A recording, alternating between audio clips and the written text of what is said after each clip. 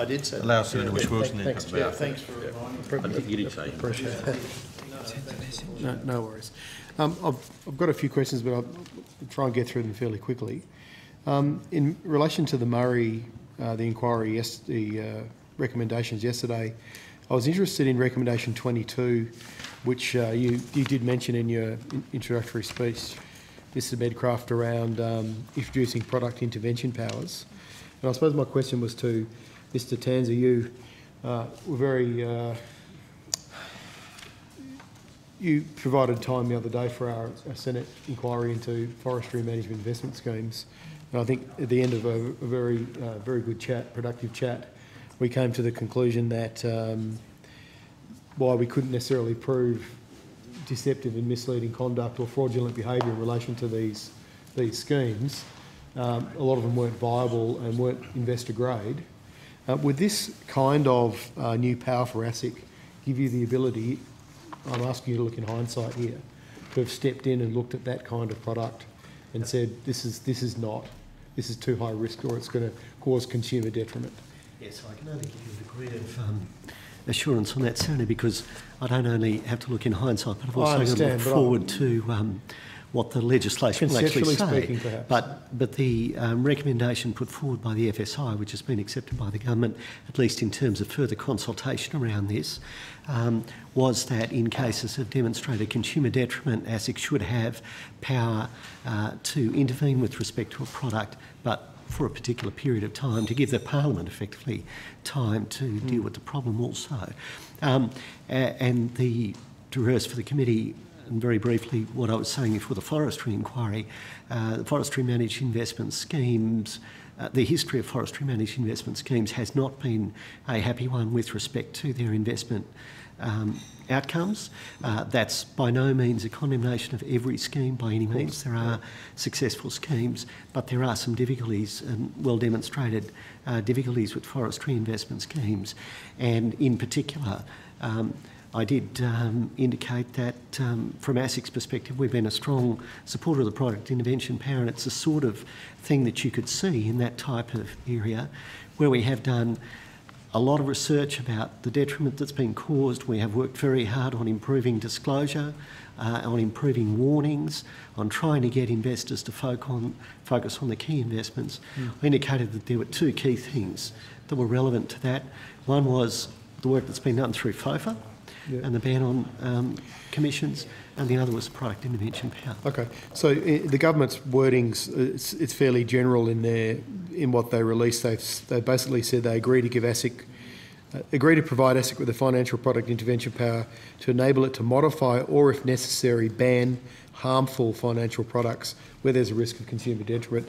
What would harmful mean, essentially? I know we've got to get to the details of if there's going to be legislation. Presumably, this has got to be explored again by the committee, but could it mean non-viable products, like we've seen this catastrophe with $4 or $5 billion lost for an asset class like forestry management investment schemes? But it looks like it might be legal, but it certainly looks harmful to me.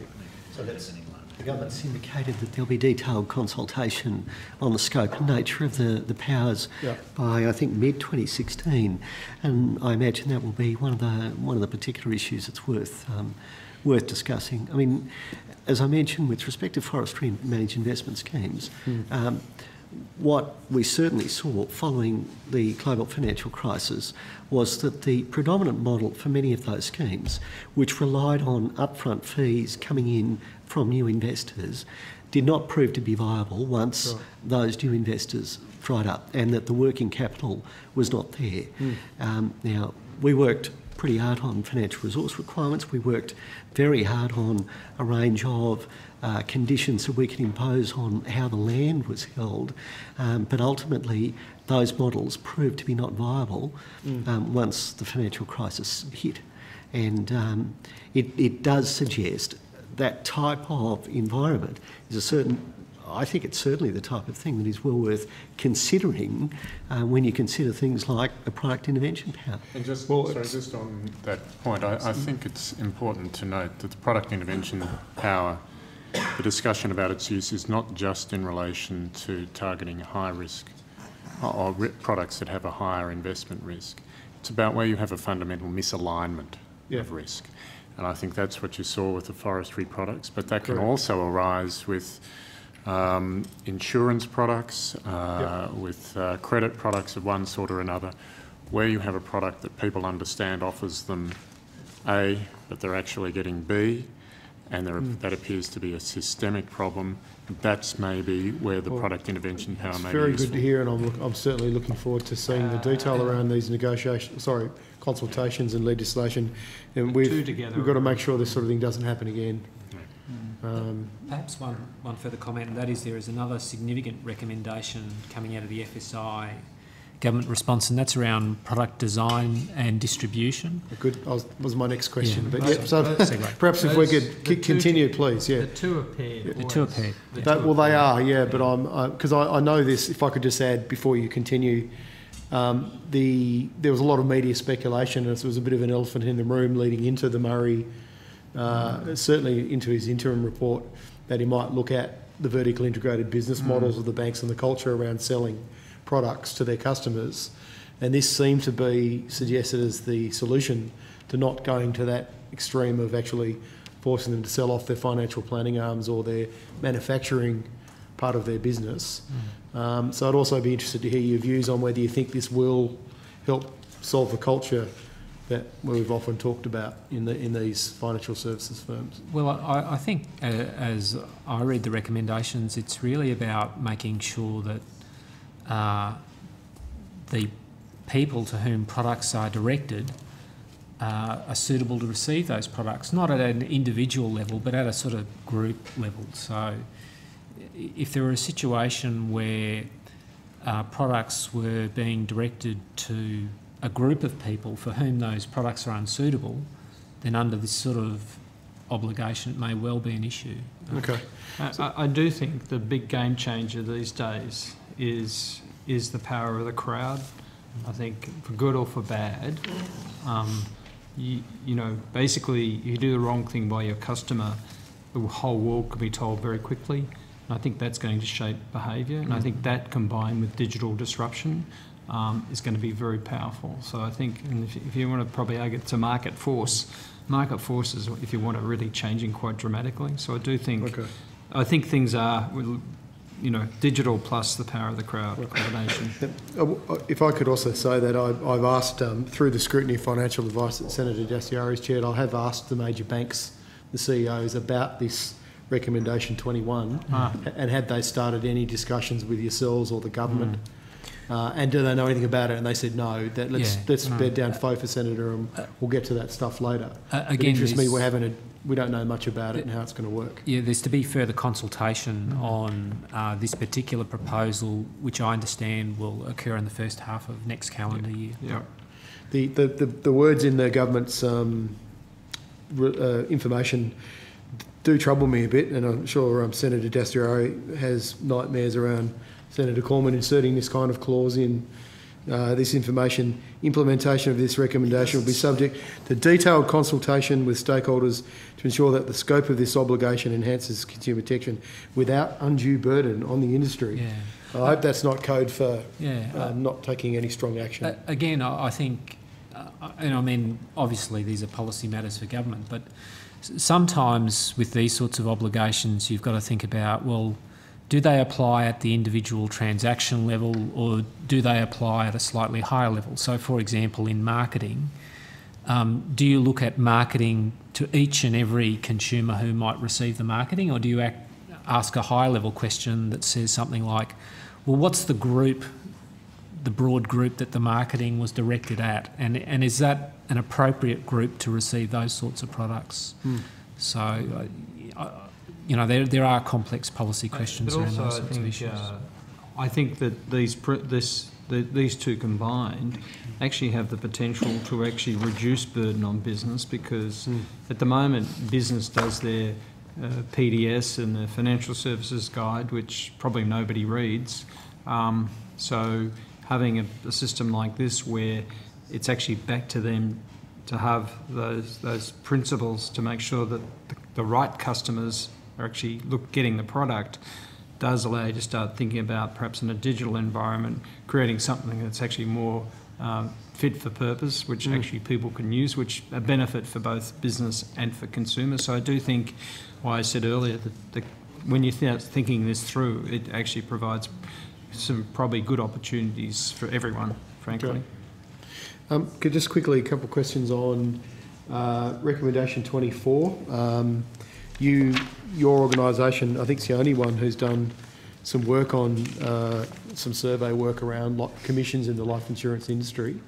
Yes. Were you disappointed that we haven't seen a ban or some sort of mandatory cap or regulation placed on commissions? Or we're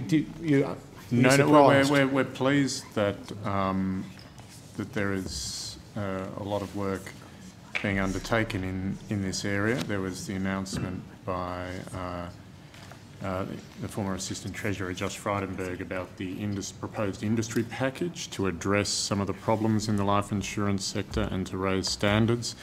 And that's obviously continuing to be the subject of a lot of work, and the government has announced that it supports those proposed reforms and will now look at how they can best be implemented. So that's going to be an important step forward for the life insurance sector. Okay, so could you just very, very quickly tell us what those reforms were that were proposed by the industry themselves? Without running through all of them, they involved a change to the remuneration model to move from a high upfront commission to a so-called hybrid commission, which has an upfront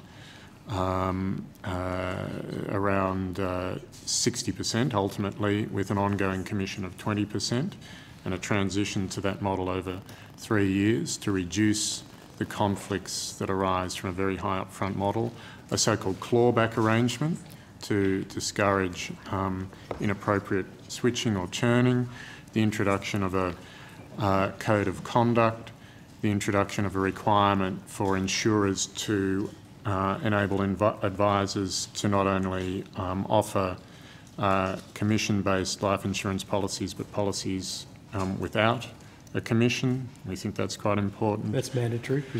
So those are all part of the package that was put forward at that time. A ban on other volume-based payments, consistent with FOFA, which is obviously, again, to address the conflicts issue, and a review in 2018. So that's not an exhaustive list, but that I think captures many of the key elements. Thank you. Yeah. In relation to recommendation 20, looking at standards, I think it's 20, if I've got it right.